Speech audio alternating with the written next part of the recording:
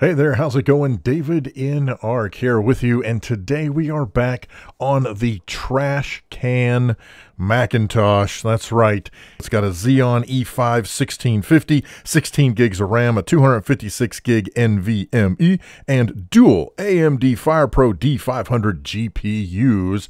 And the last time we looked at it, in BeamNG, we wanted to see, I tested how well BeamNG performed with this particular computer. Now, one of the things that I did not do was go through various settings. So let's remind ourselves what things look like in terms of the normal settings for BeamNG Drive. And for this video, I am going to be sticking with East Coast USA as the map, just so we've got sort of a common denominator, right? Everything will be based on what we see in East Coast USA, and I will reset the vehicle at the same spot each time as we go through the different graphic settings. Now, I didn't think it would be fair to just show the screen loaded in with the vehicle. So this is what it's like loading the level for BeamNG on this old computer that, at one point was probably state of the art, I guess, if anybody ever thought the trash can Mac was state of the art. I don't know, I guess that's probably debatable. But in any case, here we are. You can see the FPS is in the upper left corner, and I'll have that enlarged as well, which by the time you're watching this, you'll see it enlarged. But we will cruise down here in East Coast USA, and we will throw the truck into the telephone pole so that we can get a look at the damage. I also wanted you to look at the shadows, look at the detail of the building, and so we are going to walk through each of the different graphic settings, if you will, for these vehicles in BeamNG. So I believe I can actually do this straight in the game. I don't think I have to go anywhere. So we're on normal. So now I'm going to go to low, and when I click on low, you see it appears nothing is happening, but it is. It's actually adjusting all the settings. It's just taking it a while for it to accomplish that goal, as it were. So once we're back in here, I can get back out of all of this, and now you see this is what the game looks like in the low settings. Part of the reason why I'm wanting to do this and why I'm showing this is because if you've got a slower computer, an older computer, you can still play BeamNG with some decent frame rates if you just dumb things down. Oh, wow, we actually got jammed in there into the seat. Again, the damage models, look at the buildings. Low is actually not too bad. I mean, excuse me, you don't have shadows. And you could try enabling shadows if you want to, but the thing about this is you can start at a low point and then slowly add things back in to see, kind of how it performs for you, if it's okay for what you're wanting to do, if you're enjoying playing the game with those particular settings. So I don't know, to me that it's one of the fun features of this. This time cutting through the grass. I am slip sliding all over the place. There we go. Look at that. Oh, let's avoid the trees. Okay. By the way, I'm having to use a keyboard, so it's been a while since I've played with a keyboard, so that's part of the problem. But as we can see, the game still functions halfway decently on low. I mean, much better frame rate for sure. And the graphics, I mean, they're not obviously, cutting edge, but by the same token, they're also not too shabby. So let's again jump into the options, and this time we are going to go into the absolute lowest settings that is available for the game. So we'll come over here and we'll click on lowest, and again We wait for it to do its thing, even though it doesn't look like it's doing anything. So if you do have an older, slower computer, you want to make sure that when you click on any of these settings, just let the computer do its thing. Just hang out a minute, because it's going to take it a little bit to catch up with what is going on. And so we see right here in lowest settings, it's pretty rough. I mean, this is, yes, it's BeamNG, but it is also, you know, bare knuckles, bare minimum. As we cruise here, once again, sending the truck down the road. You can see the textures and stuff coming in the closer you get.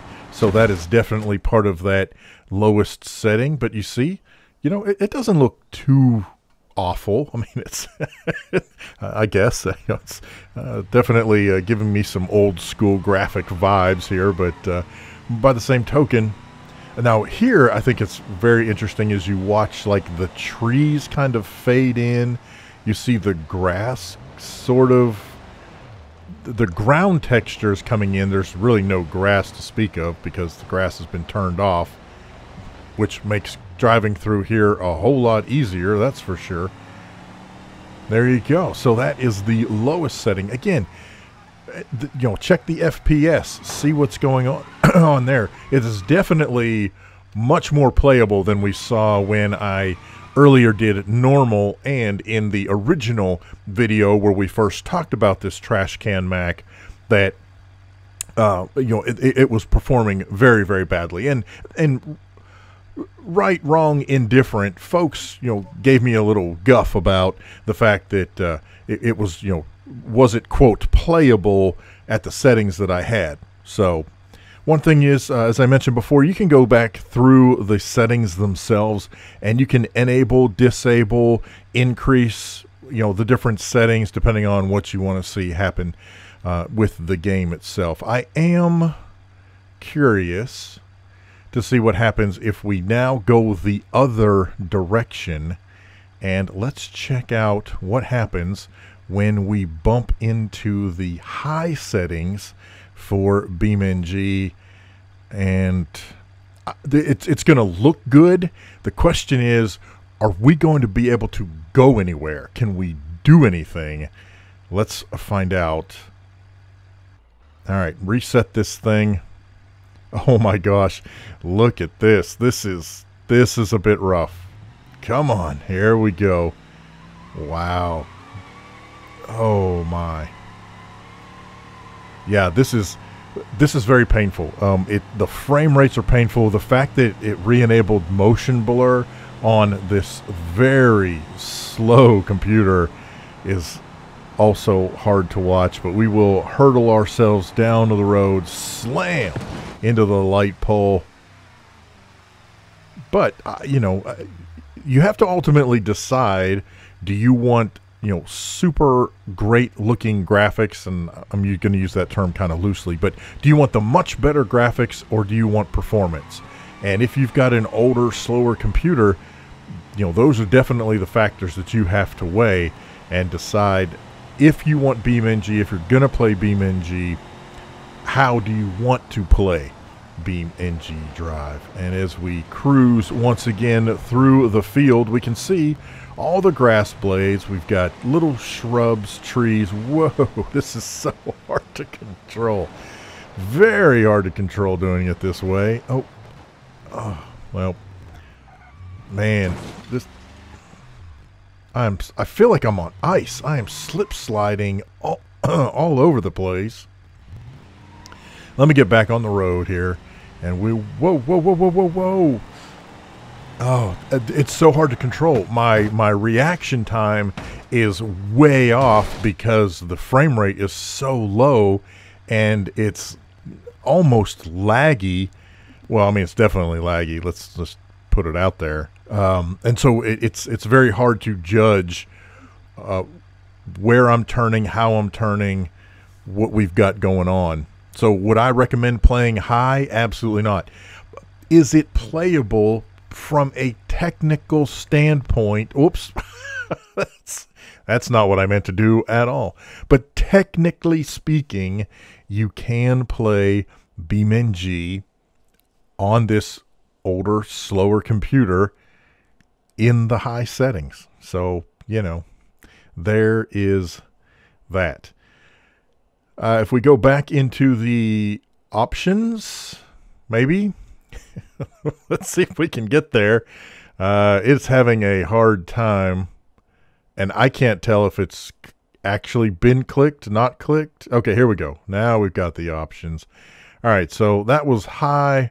We looked at normal before, low. I mean, to me, I think low is a good place to hang out on an older computer. Again, start out with low and then, you know, work your way back up. So, once again, we've got this bad boy put into low. I am not testing ultra. There is no way that I'm going to subject any of us to ultra on this computer. We can already tell it is not going to be happy. So, you know, again, we've got low. We can drive through. You still get the physics damage. You still get the feeling of BeamNG, if not the total experience. But still decent gameplay. I mean, you know, we can't complain too badly. So what I'm going to do now is let's jump into a couple of scenarios. And I'm going to see if, let's see. One of the things that I want to do in a scenario is let's see what having multiple vehicles will do in low setting mode as we experiment a little bit more with BeamNG. So let me get that scenario loaded up and I'll be right back. All right, here we go. East Coast Chase 1. That's right. We are going to take our old school vehicle and hunt down a bad guy. And this, oh my gosh. So this is still the low setting, but I will tell you, it's definitely a little slower than when we had no other vehicles on the screen. We've got the bad guy driving around. Whoa, whoa, whoa, whoa, whoa, whoa. Oh, well, that is not good. Pretty sure he's going to get away because, yeah, get closer. Listen, I'm trying to get closer. I can barely play this on a good day, let alone slow computer. But anyhow, there you go. That's one of the scenarios. Let's jump into another one. This is one of my favorite scenarios, the delivery truck takedown. And if you've not played BeamNG or you've not seen my videos on this before, you will learn very quickly why it is one of my all-time favorite, because I'm just going to spoiler alert, you win every time. All right. Well, I guess not every time. Technically, you could wreck yourself out or do something stupid where you don't catch the bad guy. But you'll see here, well, unless I can stop him here, which I've never been able to do. It's one of my goals. One of my goals on this. Oh, okay. I can't see where I'm going. There we go. Come on. No, no, no, no. See, he is going to go no matter what. He is not stopping. He is not stopping. I would love to be able to... Oh, no. Oh, okay. This is not good. This is not good. He can't get too far away. Oh, tree. Come on. Come on. Come on. Come on. Come on.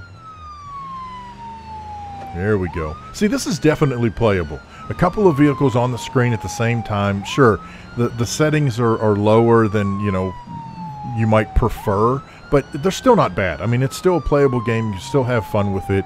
We're still rocking through this scenario. But I play this particular scenario hoping that I'm going to coax him into that guardrail. However, as you see, the delivery truck always barrels straight across the road and into the trees. Or if and I'll tell you this, if it doesn't do it, I've never seen it. I've never, in all the times I've played this, it has always gone right here. So there you go. All right. So we're going to try another scenario with even more vehicles.